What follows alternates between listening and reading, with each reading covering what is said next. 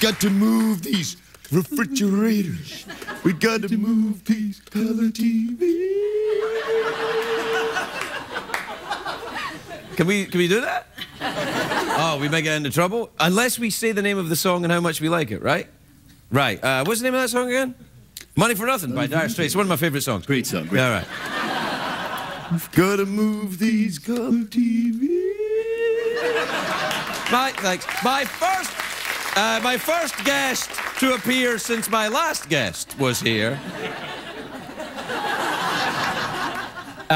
is a very, very good actor. He's tall, he's handsome. He's in a show called Magic City, which is Friday on the Stars Network. Take a look at this. Princess, after you. Who was the guy playing the piano? Or just See, that's what I'd like to say sometimes. Looks like my ape found a banana. The kind of stuff I want to say. No, oh, cheeky monkeys. I love you, man. I love you too, man. Please welcome the spectacular Danny Huston, everybody. Danny Huston.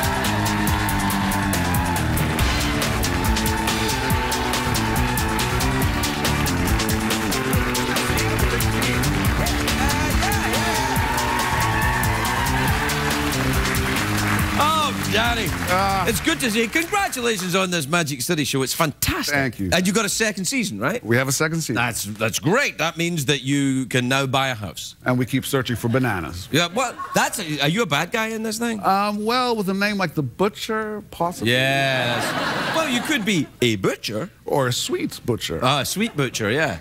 But I don't get that. It's the cigar. The cigar kind of gives it away. Yeah. Do you enjoy a cigar? I love a cigar. Really? I haven't had a cigar in a long time. Yeah. Well, you see, the thing is about cigars, I started smoking cigars when I stopped smoking.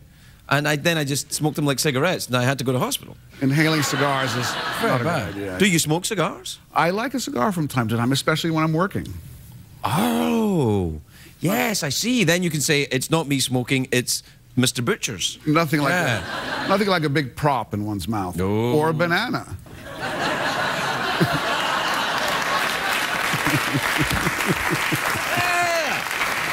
So now listen, I met you a number of years ago with Mark Crowdy, a gentleman I used to work. Do you still see Mark? I still see Mark Crowdy on occasion, and I remember you made a film called A Big Tease. Not with Mark. I made a film called Saving Grace with Mark. He and I wrote the movie together, and then he produced it, and I was in it, and it did all right. And The Big Tease was something else. Big Tease didn't do that well, but I still liked it. Did you see? No, you never saw it, but it was good. Yeah, it was all right. You should have been in it. If you were in it, it'd have been better. But of course. Yeah, we couldn't afford you. Couldn't afford all the cigar work that you wanted to do. Yeah, now he lives in London. Do you ever go over to London? I do. I go to London often. My mother lives there. Oh, well, there you are then. That's probably for the best. Yeah. Are you going over this weekend? No, but I am going over there partly for the summer month. For the Olympics? Oh, God, yes. It's going to be very crowded. Oh.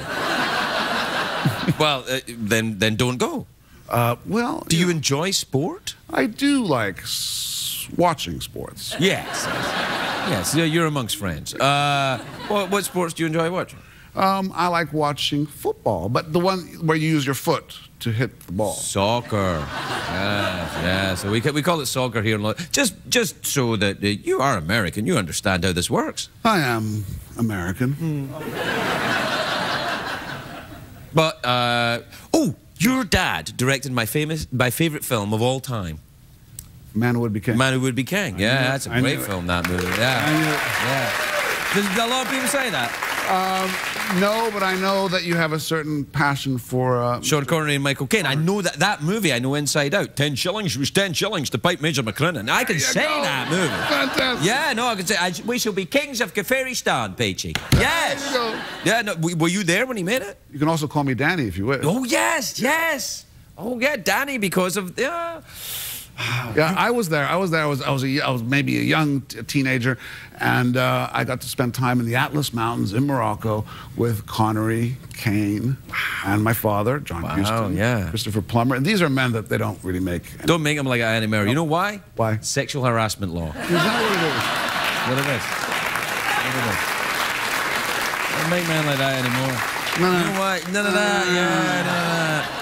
No, the lawyers crawling all over the place, corporate monkeys telling you what to do. You can't be a real man anymore. You'd end up in jail. You can't even peel a banana. You can't peel a banana without it being something dirty. Yeah. Anyway, we're out of time. Not really. I mean, sort of. It takes a long time to wrap this kind of thing up. I see. It's kind of like an ocean liner. You know, you think it's going to stop, you know, you pull it up, but it keeps going. Oh, God. It's exhausting. Oh, I tell you, welcome to my hell, Danny. Oh, I'm sorry. That's all right. And you'll be 50 soon. Oh, well, the only reason I'm bringing it up is because I will also be 50. really? Yeah. When? In a few days, practically. Oh, gosh, I'm sorry, man. Yeah, somewhere. Did the AARP get hold of you? Yeah. No. They got in touch with me. Oh, really? Yeah, they said, hey, do you want to be in our magazine? I was like, no! And then they put me in their damn magazine anyway. I was like, it's like they come up and they go, one of us. When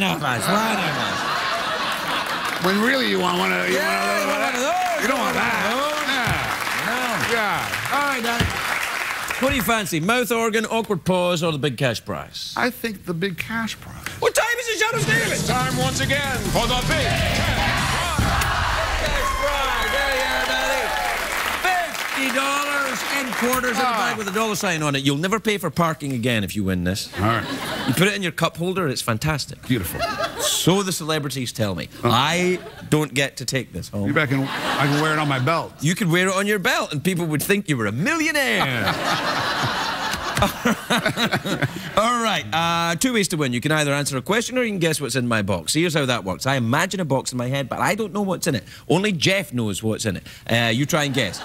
If you guess correctly, you win the $50. If you guess incorrectly, something awful happens. Gee. All right. But if you answer the question and you're wrong, that's fine. Okay. I think you sneaked in an awkward pause there, didn't you?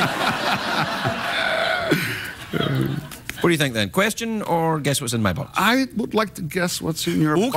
Okay. All right, hang on. I'm imagining a box in my head. Jeff, do you have it? Yeah.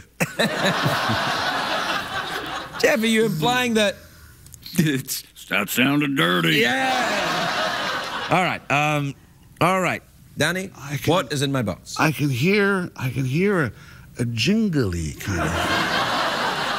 No real words, just a sort of jingly sound. A jingly sound? What could it be? I don't know. Either is it just a sound that's in the box? Yeah, and in the distance is a sort of voice saying, that sounded dirty. So you're saying in the box is a jingly sound and a catchphrase? I'm afraid that's the... All right, let's see if that's... What's in the box, Jeff? We would have accepted fat vodka. But it is, that sounded dirty. No!